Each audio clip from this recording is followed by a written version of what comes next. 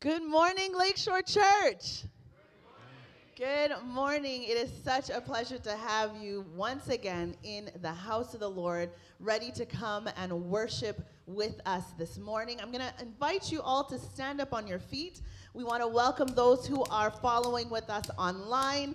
It is a good time to just get into that space of worship. We're going to sing a great song. It's called House of the Lord because we are welcoming his presence in this place. Amen. Amen.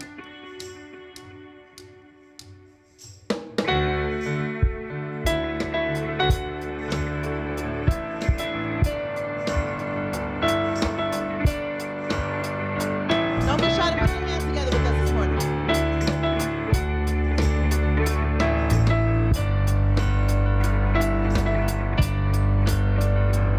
We worship the God who was. We worship the God who is. We worship the God who evermore will be. He opened the prison doors. He parted the raging sea. My God, He was the victory. There's joy in the house of the Lord. There's joy in the house of the Lord today, and we won't be quiet. We shout out your praise. There's joy in the house of the Lord. Our God is surely in this place, and we won't be quiet. We shout out your praise. Oh, oh, oh. We shout out your praise. Oh, oh, oh. We sing to the God who heals. We sing to the God who saves. We sing to the God who always makes a way. 'Cause He hung upon that cross and He rose upon that grave. My God still rolling stones away. Come on. There's joy in the house of the Lord. There's joy in the house of the Lord today, and we won't be quiet. We shout out your praise. There's joy in the house of the Lord. Our God is surely in this place, and we won't be quiet. We shout out your praise.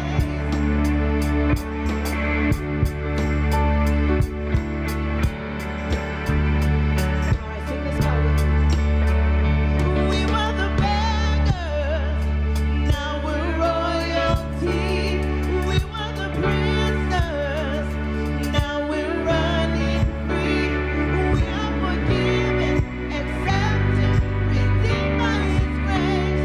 Let the house of the Lord sing praise. Sing it out. We were the beggars, now we're royalty. We were the prisoners. What are we doing now? Now we're running free. We are forgiven, accepted, redeemed by His grace. Let the house of the Lord sing praise. There's joy in the house of the Lord. There's joy in the house of the Lord today, and we won't be quiet. We shout out your praise. There's joy in the house of the Lord. Our God is surely in this place, and we won't be quiet. We shout out your praise. There's joy in the house of the Lord. There's joy in the house of the Lord today, and we won't be quiet. We shout out your praise. There's joy in the house of the Lord. Our God is surely in this place, and we won't be quiet. We shout out your praise. Oh, oh, oh. We shout out your praise. Oh, oh, oh. We shout out your praise. Oh, oh, oh. We shout out your praise.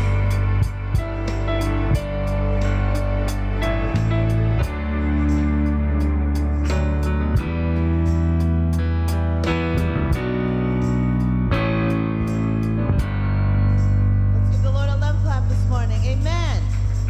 Amen.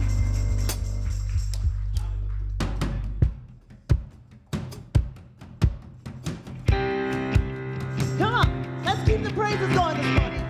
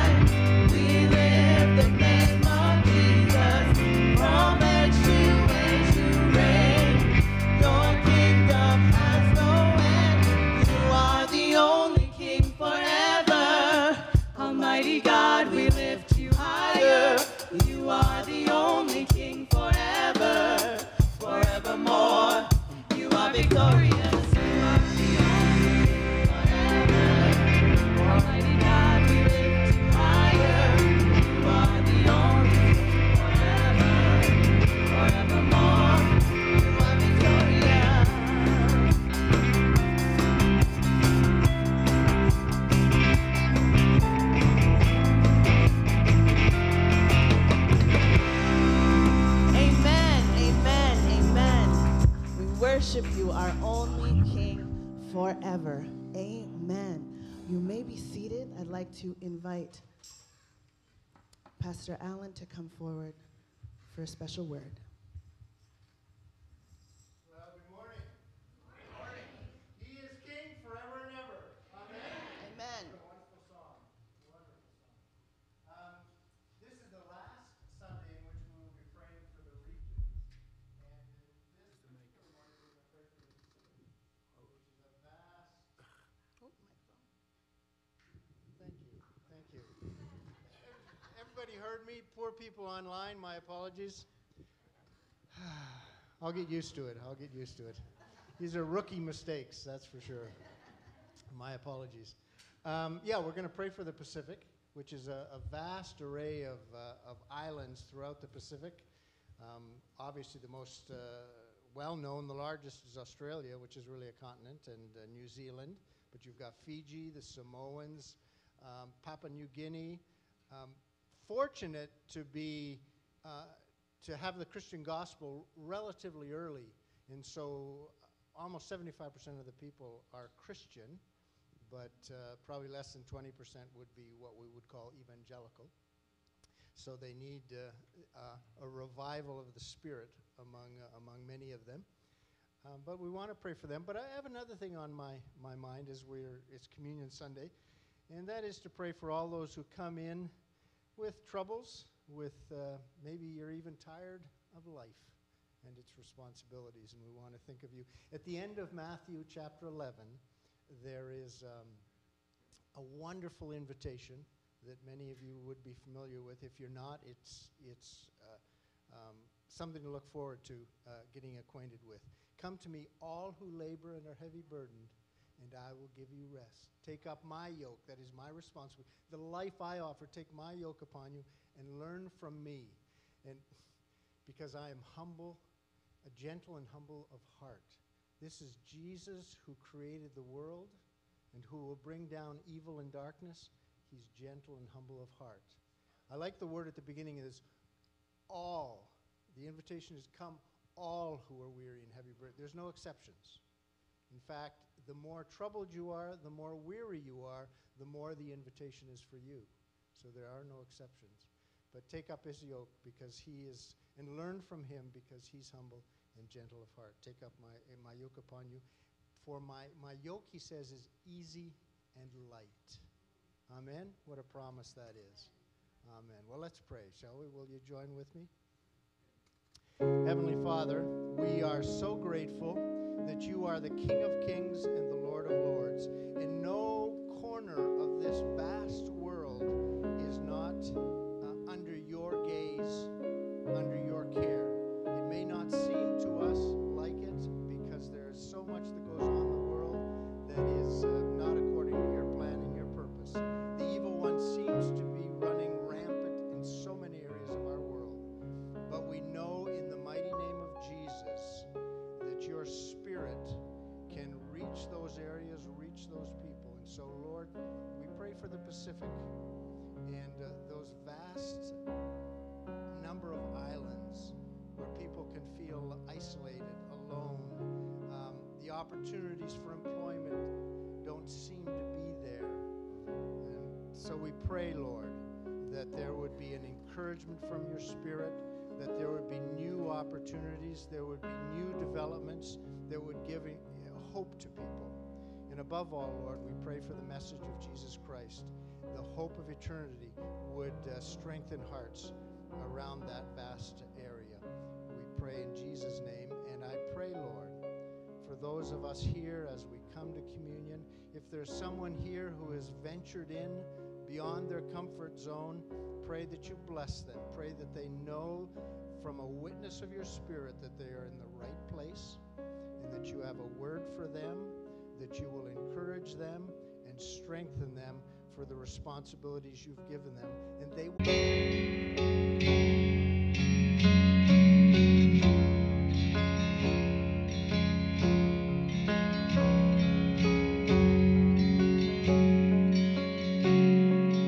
Christ is my firm foundation, the rock on which I stand.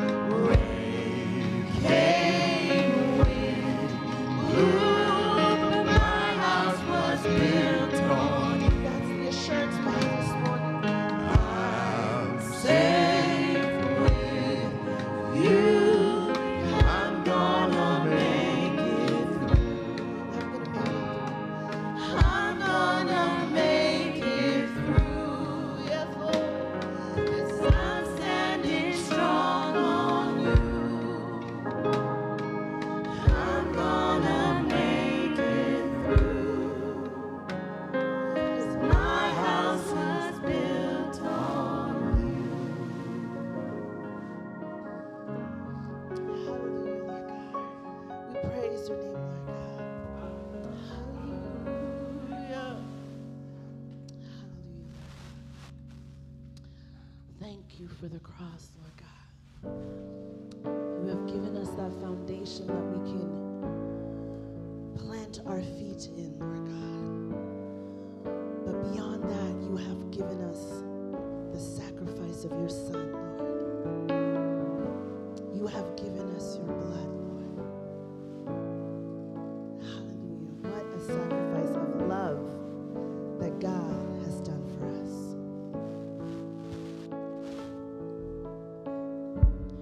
Oh Lord, you searched me.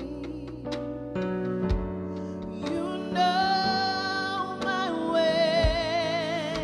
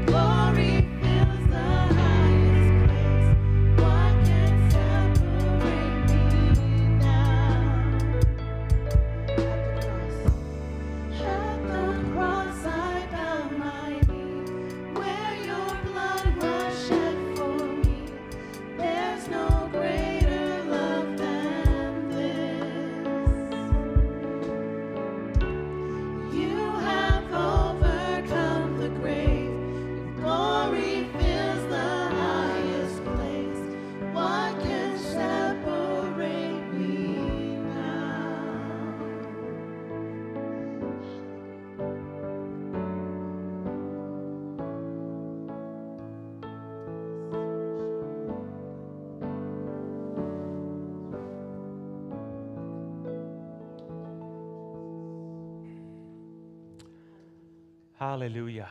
Hallelujah. Lord, we thank you. Lord, there is nothing that can separate us from you. Nothing. We thank you, Jesus, for your presence, your love. Lord, the very forgiveness that you extend to each one of us. Thank you, Jesus. Hallelujah. Hallelujah. You may take your seats. We're going to enter this special moment of communion, of time of Holy Supper with our Lord this morning. We're going to do it a little bit, just a little differently than what we've done in the last year and a half. It's a privilege to have Pastor Allen with us, who will be accompanying me and helping me with communion in a moment. But Jesus instructed his followers to use bread and to use wine to remember the very sacrifice that he did. When he died on the cross for our sins. In a little less than a month, we're going to be celebrating Easter. And in the weeks to come, we're going to focus a bit more on what Jesus did, the sacrifice, how God loves us and forgives us. We're going to read in 1 Corinthians chapter 11 in a moment, but in John chapter 6, verse 48, Jesus said, I am the bread of life. He is the living bread that comes from heaven. And anyone may eat and not die. Anyone can partake of this and have eternal life. It's just a question of accepting Christ into your heart as your Lord. Being able to say to Jesus, okay, I submit to you. Forgive me of my sins. Jesus says, this bread is my flesh, which I will give for the life of the world. And just before this, in John 6:35, Jesus declared, I am the bread of life. Whoever comes to me will never go hungry. Whoever believes in me will never be thirsty. There's a connection between our closeness to Jesus, our faith in believing in him, and then being fulfilled by him. Because it's more than just, I believe. We take communion together as brothers and sisters. Jesus fills us, gives us purpose, gives us life. There's a connection between our closeness to Jesus, again, and being fulfilled by him. The early church celebrated Jesus by taking communion. Sometimes even every day they would do this. They would gather together and have food and break bread in his name, in memory of him. And sometimes it wasn't just bread and wine. It was a whole meal. They would come together and they'd have the bread, they'd have the wine, and a lot of other things. It was basically a party every time. They realized that each time they got together around the table to eat and drink, it was a chance to recognize Jesus and thank God for all he's done for us. We see that a little bit when we pray and say grace before supper or a meal or lunch.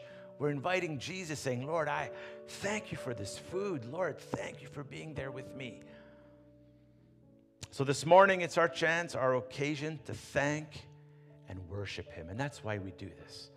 If you haven't received yet a little cup, I'm going to invite you to take them up. And if you haven't received it, raise your hand. And the welcome team will come with a little basket and give them to you. Oh, no. Oh, there's none left. We're out. Well, wow. And we get a lot. We get a huge box of these things. Man, okay, so we have to order some more.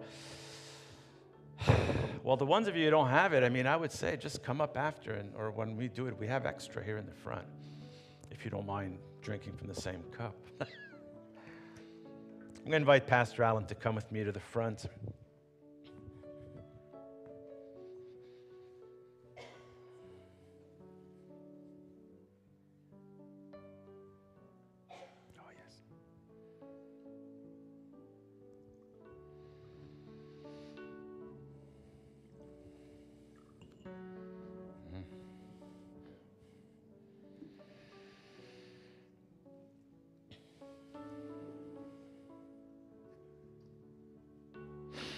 Got to smell it. I'm sorry.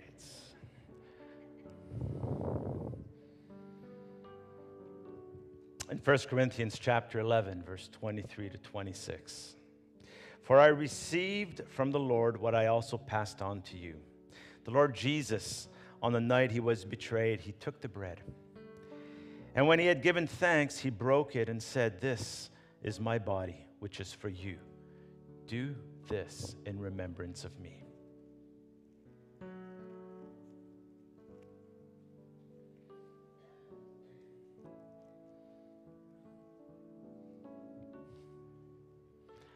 Let's eat together this morning.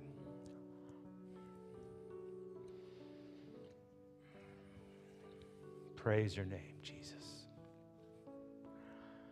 Hallelujah. Hallelujah. And in the same way, after supper, he took the cup.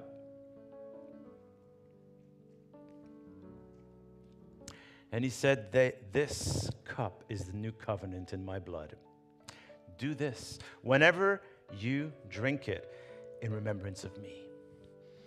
For whenever you eat this bread and drink this cup, you proclaim the Lord's death until he comes. Let's drink together this morning.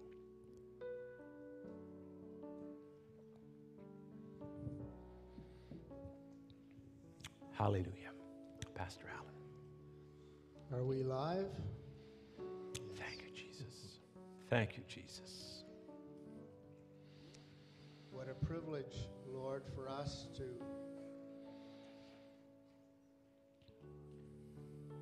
know your invitation Yes. from all Thank you.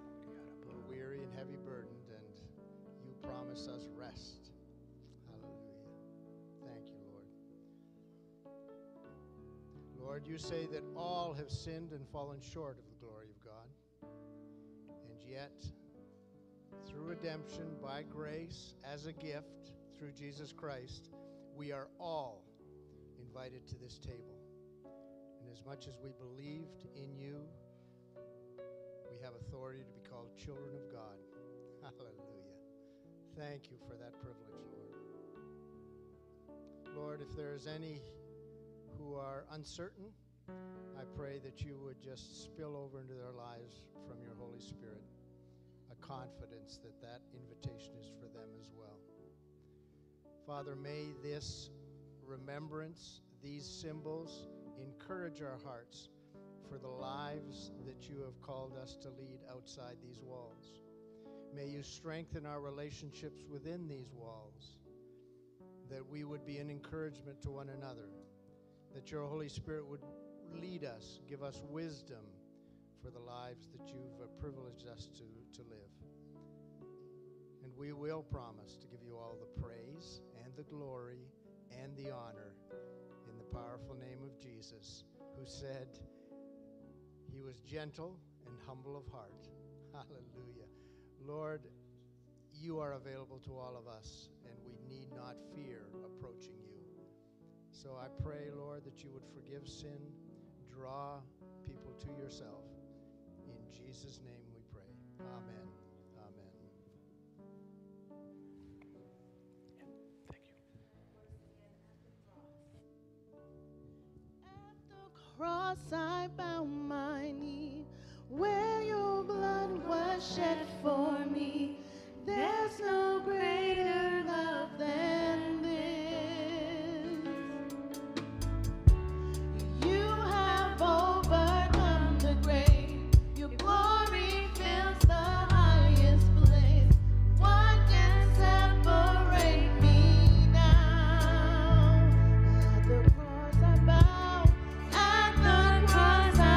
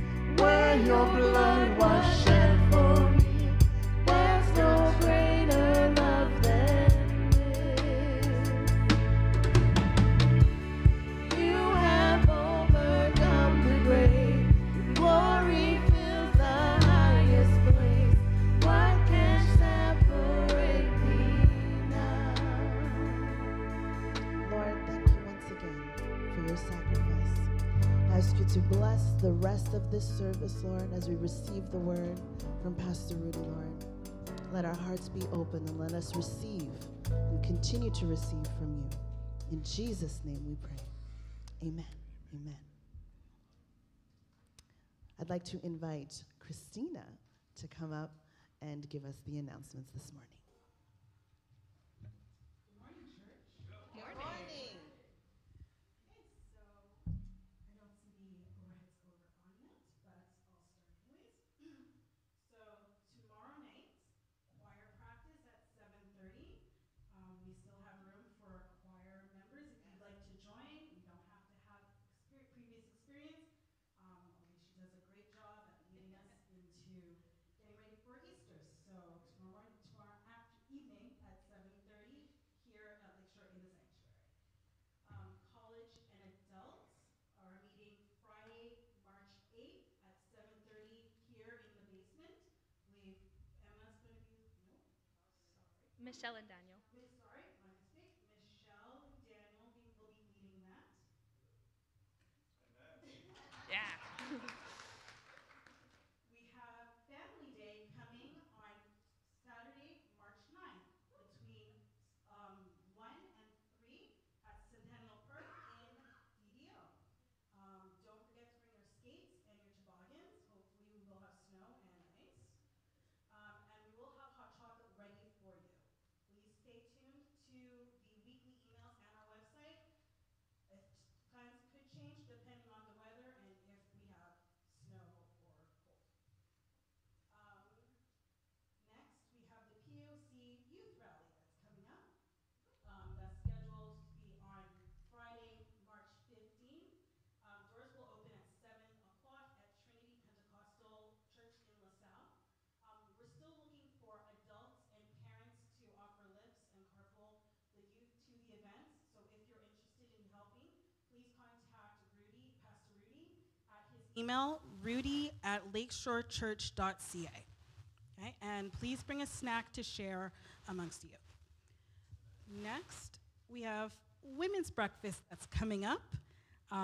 This month, it's going to be scheduled it's scheduled for March 16th at 9:30 down the street at Express in Dorval. Please remember to sign up in the back, in the lobby, or email the office at lakeshore.ca so that we know how many people to reserve for. Next, I'm a bit behind. I think I'm a bit ahead of the overheads. Oh, they're down. Next, I want to announce that we're going to have our annual general meeting that's scheduled for Sunday, April 7th, following the service. Obviously, it's for members to be able to vote. However, if you're a regular attendant, you're still able to attend. You just won't be able to vote. If you want to vote, though, feel free to take out membership. With a membership package, you can contact the office for that, or you can go to the back at the Welcome Center. There should be packages, or we can make sure that you can get a package. Thank you.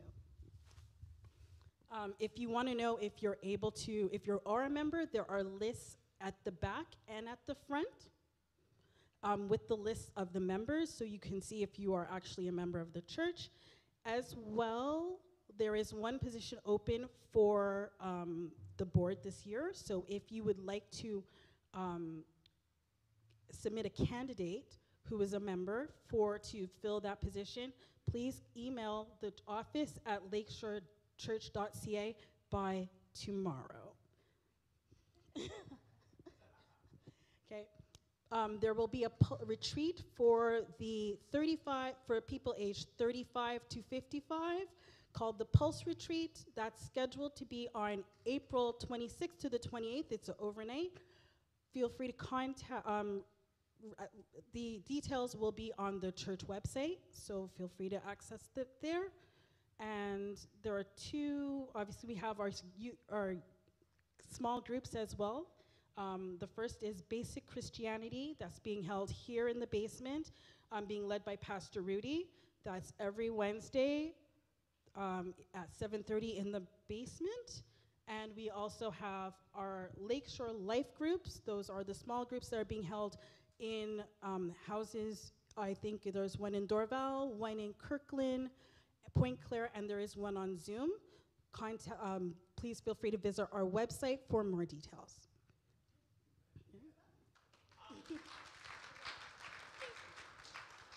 At this time, I think we need to take this time to for the offering. So,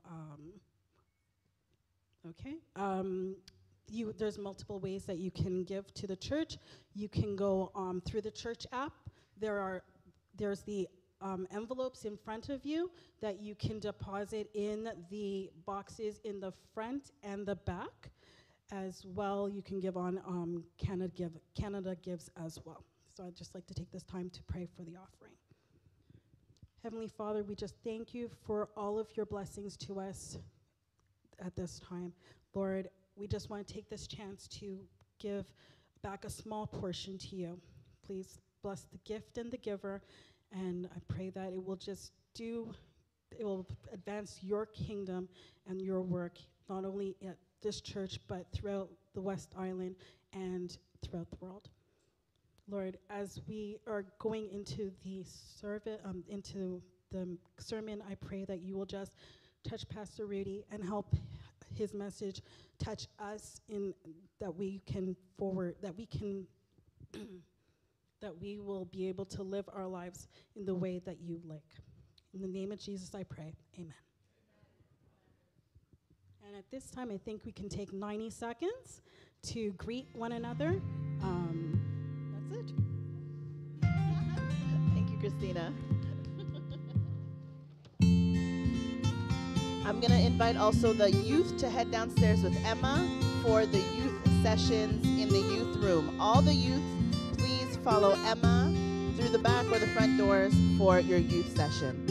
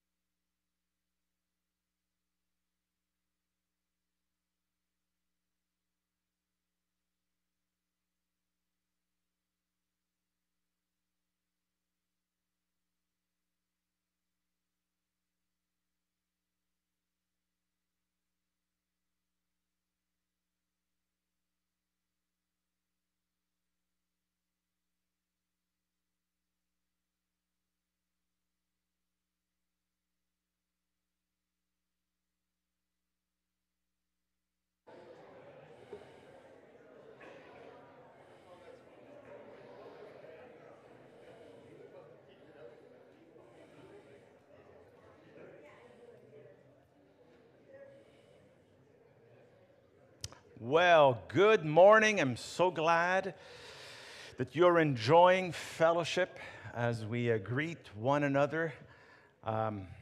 It's fun that during a service, there's so many highlights. Every part, there's a part, and some of you prefer one part over another, but I love the 90 seconds. I just think it's great, and for us to greet one another and smile and say hello and introduce ourselves to some new people. And if you are new this morning, first time to Lakeshore Church, make sure you fill out a welcome card. in front of your seats, there's a card that has a QR code. You can actually scan it, and you'll get the online version of the welcome card. And if you're online watching us, and you just want to say hello, just go to the website, click on welcome card, and introduce yourselves to us. We'd be thrilled to get to know you, at least even from a distance. Maybe one day when you'll be in Montreal, you'll be able to stop by and we'll say, hey, we know you from online. Well, this morning I am going to start it's not a series, but as I said before, we're preparing at least our hearts, at least my heart, as I move forward towards Easter. And Easter is just a great moment in our year where we can truly focus on what Jesus did for us. Christmas is great, and Christmas has another feel to it, at least for me. It's always an amazing time. And Easter, sometimes I wish Easter was further down so we could really have 6 months in between, but it is what it is. So it's coming up. We have Easter, and today I want to talk about a subject that Jesus takes a bit longer to talk about. And he does this because you're going to see Peter asks a question that could have been answered real quick, and it is answered pretty quickly, but then Jesus expands on it, which he often does using a parable. We're going to look at the book of Matthew, and we're going to look at chapter 18, verses 21 to 35. And this is the famous chapter, the part where Peter asks Jesus this mathematical question. And some of you may have wondered, oh no, Pastor, I don't like math. And it's true, there's a lot of math we learned in high school. I get these memes, right, saying, some people, by the time you die, you're all happy because I never used the Pythagorean theorem through my life, right? And most of us would never use that. But we learned it somewhere in grade 10 or grade 11. Well, this is a math part that Jesus does, and he wants us to remember this one, because ultimately, the number actually doesn't matter, which is kind of good. Let me just open a word of prayer. Heavenly Father, we ask your blessing this morning. We ask your anointing on your word, Jesus, that it would challenge us, Lord, that it would bring us closer to you, and just bring us to a place where we can better understand you, Jesus, and what you're calling for us in our life. So we thank you, Father, in Jesus' name. Amen. Matthew 18 is where we see Jesus talking about becoming like little children in the beginning of the chapter, where welcoming little children in his name is like welcoming him. He continues in the chapter about being very careful not to cause one of these little ones, those who believe in me, to stumble. And he flows into what causes us to stumble and how to take care of it. He talks about the wandering sheep and how to deal with sin in the church. And then in verse 20, the famous line, for where two or three gather in my name, there I am with them. And then as the disciples are around Jesus, they're listening to his words, they're listening to his discourse, they're listening to everything he's saying that is so profound, it's so intense, it's so, half of them don't get it anyway. It's still flying over their heads, but it's like, wow, Jesus is speaking.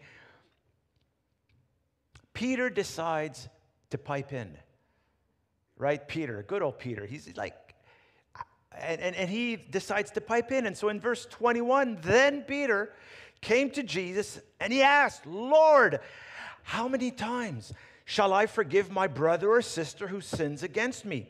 Up to 7 times? What a Peter. Jesus is talking, he's saying parables, he's giving some good meat, and Peter feels, it's almost like a kid who's wriggling in his chair, wanting to say something. And Peter's like, Jesus, by the way, how many times should I forgive my brother or sister? And Jesus answered him right away, I tell you, not 7 times, but 77 times. And some versions have 70 times 7 times. And then Jesus tells this story. So we're going to come back in a moment to what Peter is asking, what Peter is saying. But then Jesus says this story. And so here we have this story. Peter and the disciples are all sitting there. They're all waiting, and this massive story, and you'll understand what I mean by massive. It's huge. Verse 23, therefore the kingdom of heaven is like a king who wanted to settle accounts with his servants. As he began the settlement, a man who owed him 10,000 bags of gold was brought to him. And since he was not able to pay, the master ordered that he and his wife and his children and all that he had be sold to repay the debt.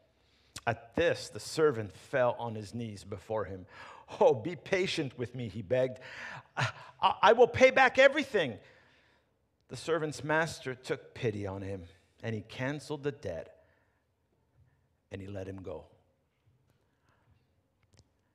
But when that servant went out, he found one of his fellow servants who owed him 100 silver coins. And he grabbed him and he began to choke him. Pay back what you owe me, you scoundrel. It doesn't say that. I added that. But you can almost imagine the His fellow servant fell to his knees and begged him, be patient with me and I will pay it back. Oh, but he refused. Oh, no. Instead, he went off and he had the man thrown into prison until he could pay the debt. Doesn't make sense, right, when you read this? Throw you into prison until you can pay the debt. But you're in prison. How are you going to pay the debt? Anyway, it's me. When the other servants saw what had happened, they were outraged and went and told their master everything that had happened. Verse 32, then the master called the servant in. You wicked servant, he said. I canceled all that debt of yours because you begged me to. Shouldn't you have had mercy on your fellow servant just as I had on you? In anger, his master handed him over to the jailers to be tortured until he should pay back all that he owed. And then verse 35, Jesus concludes this story. And I'm sure that Peter and the disciples are all kind of like they're stunned. This is heavy. And he says in verse 35, this is how my heavenly Father will treat each of you, unless you forgive your brother or sister from your heart. Wow. That's a heavy story. There's some stories you read and you really get a picture, but this one it's heavy and it's massive in the amounts of money they're talking about. I mean, it's just a story, but still. But there's two viewpoints in this story, right? We're going to look at the viewpoint from the forgiver side, the person who forgives, and then from the person who is asking to be forgiven, the forgiven side, I guess, right? The forgiver side, we see that there's an act of forgiving that must be done continuously.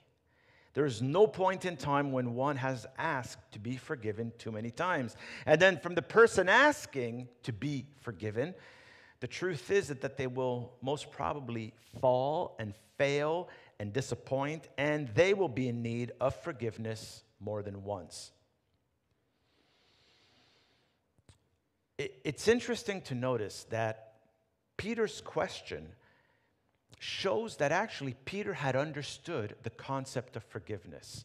He had understood it somewhat, right? At least that's what Peter thinks. He figured, oh man, I can't wait. I'm going to ask Jesus this question. And he's not trying to be coy. He's not trying to be arrogant. He's not trying to be, proud or, wow, I understood stuff. I think Peter is honestly trying to please Jesus and in trying to be generous in his understanding, right? I think Peter's in that state. He doesn't ask if he should or not forgive someone. That's not what he says. He's understood the concept that he should be forgiving.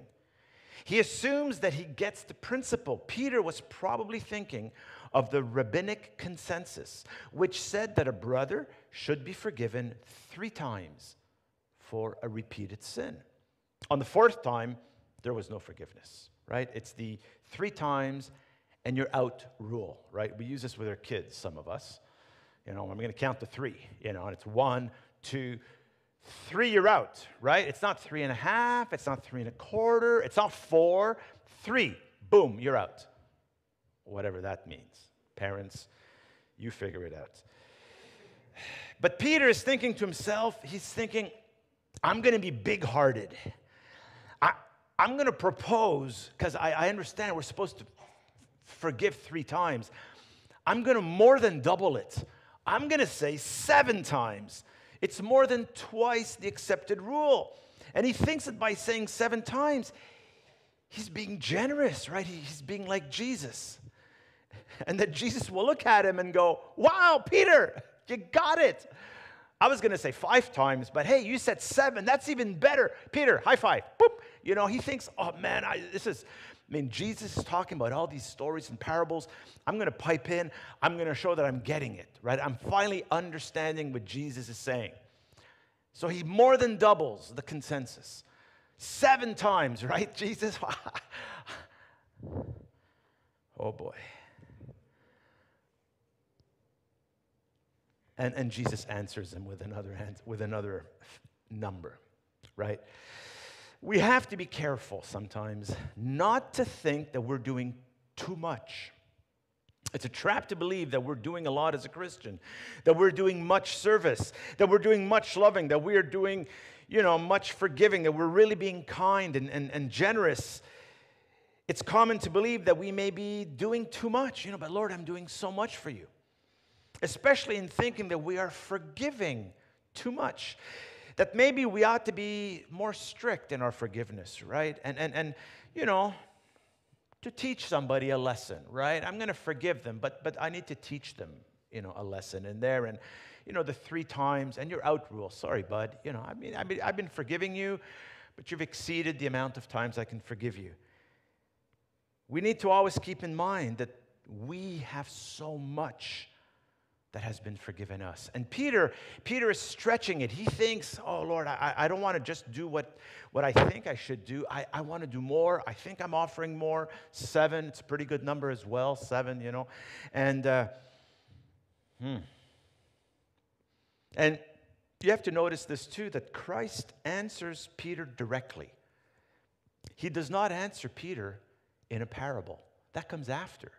Peter asks a question or gives a statement and a question, and Jesus answers him right away. He says, I tell you, Peter, not 7 times, but 77 times.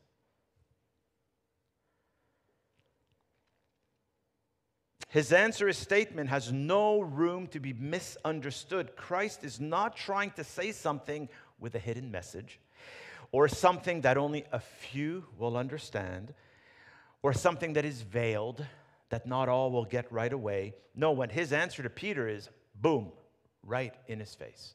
It's like, Peter, nice try, but you don't have it. It's not 7 times. It's 7 times 70. It's just like a huge amount. And then he's going to go into a story, and he does this story. The statement is direct. There's no beating around the bush. The story comes right after his answer. And his answer is twofold. He says not 7 times because he wants to make sure there is no ground for a precedent. He wants to establish that there are no bounds. There are no limits. And then he adds, but 77 times. Some translations have 70 times 7, 490. The Greek in this case can be taken only barely to mean 7 times 70. It follows the Septuagint in Genesis 4:24 to render the Hebrew number 77. But the meaning, though, is obviously not centered on a specific amount. Jesus is not trying to say, start to count. And when you reach 76, 77, and then you're out. That's not what he's saying. He's saying, I'm going to give you a number just to blow your brains. It's like, it's not 7 times. It's 7 times 70 times. It's like, there's no stopping. There's no limit. There's no longevity. Peter was looking for a firm rule on this, and Jesus knocks it out of the park. The idea here is to replace a definite number 7 by an indefinite number 77. He doesn't want us to keep count of the offenses made against us. Really? Jesus, you don't want us to keep count of the offenses that people do against me? But Lord, you gave me something called a brain and a memory, right? It's still there. In the story that Jesus tells right after, he will talk about a debt and iniquity. There's a point of dissension. The master calls the servant and he tells him the debt must be paid. The servant begs for patience, asks to be forgiven. The master takes pity. He loves the servant and he cancels the debt. And then the servant is free. But then the servant must do likewise. He's got to do the same thing. The debt, the issue, the iniquity is canceled. It is forgiven. It is erased. It is forgotten. There's also two sacrifices in this. The forgiver. Well, they must sacrifice. They must accept to put their pride aside, accept to put their rights aside. Although justice is on the forgiver's side, although the forgiver has all the rights to send the other servant to jail, he's got all the rights. To condemn the other, he's got the rights. To sue him, to ask for damages to be repaid, to not forgive him. The forgiver must put all that aside and humble himself, because there is a price to pay. A huge price, and it is not easy. It is not easy to forgive. It is never something light. When you forgive somebody else, it is not something easy or light to do. If it was easy to forgive, then Christ literally could have come on a cloud. You know, he could have been floating through the air on this amazing anti-gravity snowboard or skateboard, and he could have hovered over people and go, "Hey, everybody, I forgive you. I forgive you. I forgive you." It's that easy. You just have to look up. "Oh, thank you. Thank you." And it would have just been like that. You know? It would have been a very kumbaya moment, and Jesus would have, yeah. That's not what happened, right? We're going to see this when we come to Easter. There was a price to pay, a huge, huge price to pay. It wasn't a light act. It was not flippant. God didn't just send Jesus. Jesus, yeah, just go for a stroll. Yeah, just wave your hand, tell them they're all forgiven. That's not what happened. There was a huge price to pay. In the story that Jesus tells, the parable, I don't know if you ever stopped to really think about it. I did. I've done this before. Many pastors have. Some of you have.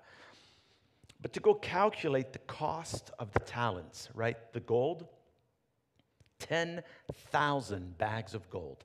10,000 talents that the servant owed the master. This is a huge, huge amount. A talent back then was worth about, now get this, 20 years of a day laborer's wages. 20 years of salary was one talent, one bag of gold. 20 years worth of you working. That's 200,000 years. Wow. That's a huge amount. It blows your mind. It's like, whoa, 10,000 sounds small. 10,000 talents, that's like $10,000. No. In financial terms, 10,000 talents is about 330,000 kilograms of gold, or 330 metric tons. Last week, on Thursday, gold was worth about $93,000 a kilo. I know people go by ounce. I didn't have time to do ounces. Let's just go to kilo. You know how much that is? That's over $30 billion of gold. The servant owed over $30 billion. Even if you were to half that, "Oh, Pastor, that's too much of an amount. Let's do it 15 billion. Forget billion. Let's go to million. Let's do 30 million. That's still a huge amount. It was huge. I mean, his own life would not even suffice to pay back the debt. They would have had to sell his wife and all his kids and all his household and all his possessions. And even that, would not have sufficed. It would not have even come close to paying back the debt of the servant. And so when you hear the master in the story going, "I have pity on you, because I know there is nothing you can do to be forgiven. There is nothing you can do. You will never have this amount of money. If you lived 200,000 years and worked every single day and gave me all that money, okay, maybe then. But it's senseless. Like, it doesn't make sense. The servant owed way, way, way too much that he could ever pay back to the master. Jesus is using a huge number that will blow the brains of the disciples. Peter's probably going, how much is that? He's like, that's huge. Forgiveness is not easy. There's a huge cost to it. Sometimes we answer someone, oh, it's okay. Don't worry about it, it's nothing, when somebody asks for forgiveness. But this sometimes reveals actually an unforgiving heart, because it may even show an unyielding heart in which the one who should be forgiving doesn't really want to be bothered or doesn't really want to face the issue or the circumstance or the why. And they kind of flippantly, it's okay. That's okay. Don't worry about it. And sometimes we do that because we don't know what to do with it. So we kind of, okay. Or simply we don't want to humble ourselves to forgive, because to forgive, we're not coming above somebody. We're coming almost under them, where we're basically saying, oh man, I can't go get the justice. I can't go get what should be given to me. I can't go get that. I got to put that aside to forgive the other person. Sometimes they simply brush it off. But if you do this, this will stay in the person and it will brew, because you haven't truly forgiven them. So that's bad. It's not good. It's bad. Forgiveness is not easy. It comes with a cost to the forgiver. From the forgiven's point of view, they also must humble themselves. They must go and ask. And they have to allow to be thought of as I messed up, I screwed up, I did something bad, right? They have to lower themselves. Their pride obviously cannot be present. They risk losing their esteem in the other's eyes. They expose themselves, and they expose their wrongdoing to the other person, even making themselves maybe subject to the law. They may even risk their rights, freedom, and privileges. There is a price to be paid. It's not easy to ask somebody for forgiveness. It's not easy. Remember that the master in the story lost 10,000 talents. He lost $30 billion. But it's so easy to think that time will erase all things. If a wrongdoing is not taken care of, you know what happens? The guilt will never disappear. And so that's bad too. You can't ignore when you've wronged somebody else. You need to go to them and tell them, listen, I've messed up, I've wronged you. Sometimes they're not aware of it right away, but usually they are. And then it's on them, yes, to go through in their mind and their heart, okay, I got to forgive my brother or my sister. There's an attitude that we have to check. In verse 27, the servant's master took pity on him, canceled the debt, and let him go. No strings attached. Oh, not I'll forgive, but I won't forget, right? Because we do this, right? Humans are pretty good at that, right? I'll forgive, but I won't forget. No, it's a decision of the mind, and also it must be a decision of the heart. You should forget. You should have the attitude to not think or remember the issue that must be forgiven. Of course, just like the master and the servant, if something reoccurs, you'll probably remember the previous event. That's human memory. But at that point, guess what? Well, then you should forgive again. In the point of the story, it's not a question that the master doesn't forgive the servant who's messed up. No, it's because the servant's attitude and heart was a choice not to forgive others. And so he was thrown into jail. When you do likewise, it will be remembered. Then the master called the servant in. When you don't do likewise. Phew. All right, so when you don't do likewise. Verse 32, then the master called the servant in. You wicked servant, he said. I canceled all that debt of yours because you begged me to. Shouldn't you have mercy on your fellow servant just as I had on you?"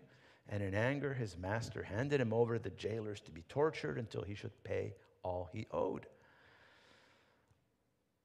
Another thing, don't advance or give forgiveness when the other person has not asked for it. It's a little arrogant to do that, right? That kind of gets your pride. Oh, I forgive them. Did they ask for forgiveness? No.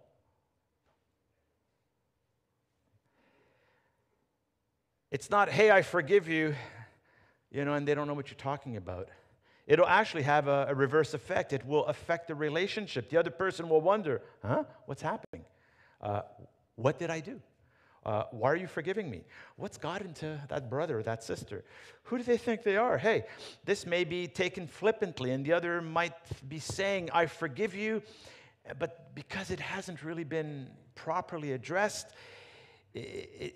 actually, the forgiveness may not even be there, really. Just before in verse 15, we're advised to confront the one who has sinned against you. If your brother or sister sins, it says, go and point out their fault just between the two of you. What it's saying is you need to communicate, you need to talk from both sides. You may be in the position where you know you've offended, you've hurt, you've disappointed, you've sinned against your brother or sister. Go talk to them. It may be that you don't know what you've done, but they've received it. Go talk to them. Just you and them. Say, "Hey, bruh, sister, last week, something you said, something you did, we need to talk about it because it really affected me. It hurt me. It offended me. It wasn't right." Have that conversation. Bring the other person to a point where they can reflect and understand and think, "Oh, I did that." Right? But you need to communicate. You need to talk. As we try to wrap our minds around the story, we see how the first part represents how much God has forgiven us, our sins, and the cost to Him. It was huge. There is nothing. The story talks about 30 billion, 10,000 bags of gold. There's nothing. The story reflects and reveals that there's nothing we could do to be forgiven. There's nothing. There's no amount of work. There's no amount of prayer. There's no amount of climbing upstairs on your knees until they bleed to get to the top of the church. There's none of that. Sacrifice, there's none of that. There's no amount. Your very life is not sufficient. Your very life and your families is not sufficient. There is nothing we can do to earn forgiveness. It is a gift. It is given to us from Jesus. He is the giver. He is our gift. It's too huge. The cost being His Son, that's the cost, who died on the cross for each of our sins, each of us. And again, this is huge. It's, like I said, it's unfathomable how huge it is. And so Jesus in this story just throws in some math, throws in some numbers for Peter and the disciples to understand, hey, this is what I did for you. Now this is what you need to do for others. It's going to be on a much smaller scale. It's not your life. It's going to be much smaller scale, right? Because the second part is a much smaller amount in comparison. It still remains pretty large for us. And that's why I said forgiving others is not easy. There is a cost. But it's an understandable cost. He had to forgive the other servants, his servant, 100 silver coins or 100 denarii. That represents today for us, it's about $11,000. One denarius was about equivalent to 1 day of a laborer's wage. A Roman soldier is also, that's what they got. That was their daily pay. They got 1 denarius, 1 silver coin, 1. And so he's told to forgive his servant who owes him 100 little silver coins. It's not a small amount. It's not insignificant. Today's money, it's about $11,000. $11,000. A laborer's wage today, on the low end, about $115 a day. Times 100, 11,500. The idea is it's not so small that you just flippantly brush it off. It's a sizable amount, but it's not $30 billion. So, buddy, you can do it. 11,000? Yeah, you can forgive that. Easy. Not simple, and yes, for us, not that easy, but you must do it. For us to be able to forgive others is doable. It's attainable. In comparison to what Jesus did for us, it is actually a small thing. Maybe it can be large or big from our point of view. And yes, it's not easy. And yes, there is a cost, but definitely one that we can do and must. We must forgive. It's part of who we are. We talk about we must love, right? We talk about we are, as believers, we go and, Jesus calls us to love. Yay! But what if they hurt us? I got to love them too. What does that mean? You're going to have to forgive them. You have to talk to them. No, come on. Yeah, you're going to have that conversation. Then you're going to have to talk. Then you're going to have to forgive. And then you're going to have to love. And it's like, oh, man. That's what Jesus did. Christ doesn't just forgive us and let us go. He gives us the help we need not to sin again. He gives us His word. He equips us with His armor. He gives us His guidance. He gives us the Holy Spirit. He does not expect us to do it without His help. He does give us help to do it. Likewise, if a brother or sister wrongs you or does something wrong, see how you can help. See how someone can help. Talk with them. Sometimes just that communication is enough just to get you there. Basically, Jesus is telling Peter, you need to be predisposed, ready to forgive every day, all the time. Here are some points to take home today. Forgiveness is not easy. Forgiveness is an active part of love. They go together. Why did Jesus forgive us? Because He loves us. It's not because He had to. It's not because, what? I got to forgive him? Okay, I forgive you. No, it's because He loved us, and I love you, and oh man, we're separated. Oh, sin. Oh, I forgive you. Just let's connect, right? Forgiveness is essential to Christian unity. This is big. This is big, especially today. It was big 2,000 years ago. It was big in the early church. It's been big throughout church history. It's still big today. Why? Because Christian unity is so important. Unity here within the church, amongst many churches, right? In our nation, we need Christian unity. We need to be of the same mind that understand what love is and forgiveness. We must be predisposed, ready, and willing to forgive. Jesus makes it clear to Peter that there is no limit. There is no limit. It's not 7 times.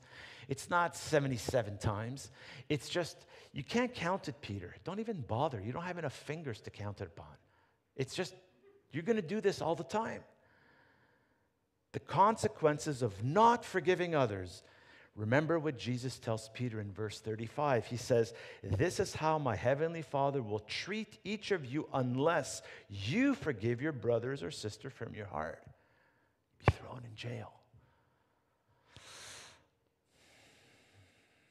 Oh, but Jesus is love. Yes. And He calls us to love and to forgive. And if we don't, guess what? We don't find ourselves in a good situation. Let me finish this morning with a poem written by a lady called Mary Horner. She wrote a book called Amen, Devotions in Rhyme. And she says this, "Forgiveness could very well be the hardest task Christians face. There are so many factors involved that can hinder its taking place. Sometimes it just seems impossible because the hurt is so deep. Like a wounded animal, all we want to do is lick our wounds and weep.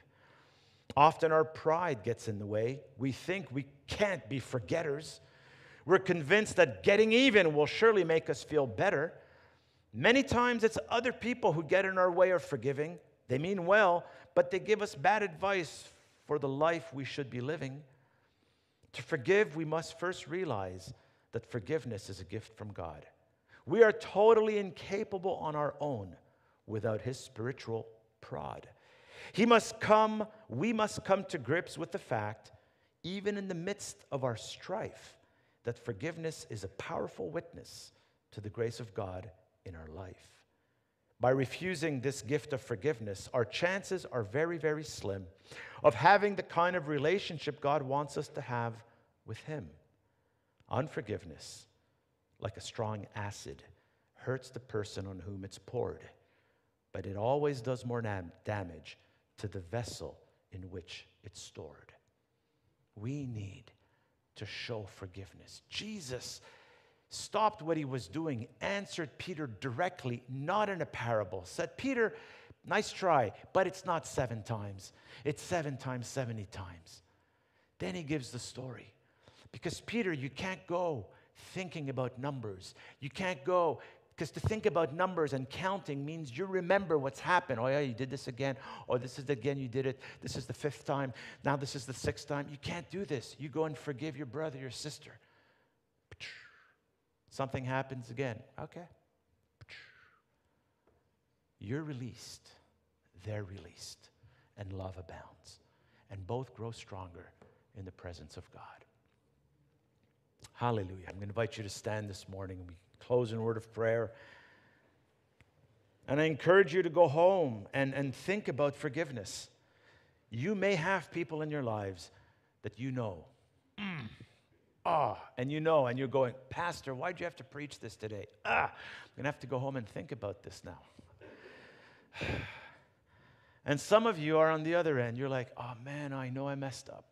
I know I hurt my sister. I know I hurt my brother. Lord, give me the strength to go in and just confront them and apologize and ask them for their forgiveness.